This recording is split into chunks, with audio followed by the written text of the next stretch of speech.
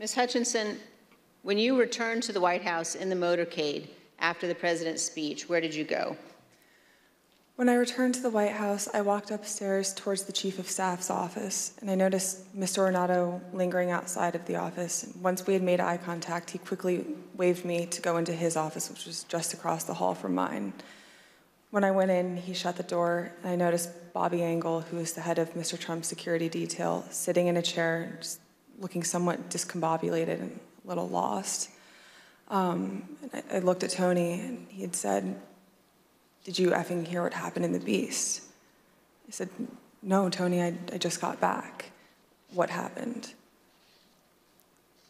Tony proceeded to tell me that when the president got in the Beast, he was under the impression from Mr. Meadows that the off-the-record movement to the Capitol was still possible and likely to happen, but that Bobby had more information.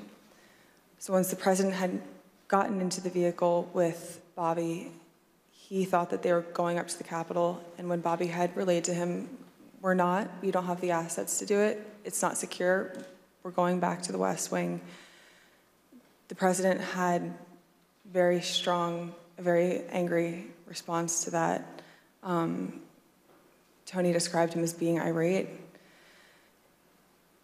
The president said something to the effect of, "I'm the effing president, take me up to the Capitol now." To which Bobby responded, "Sir, we have to go back to the West Wing." The president reached up towards the front of the vehicle to grab at the steering wheel. Mr. Engel grabbed his arm, said, "Sir, you need to take your hand off the steering wheel. We're going back to the West Wing. We're not going to the Capitol." Mr. Trump then used his free hand to lunge towards Bobby Engel, and when Mr. Renato had recounted this story to me, he had motioned towards his clavicles.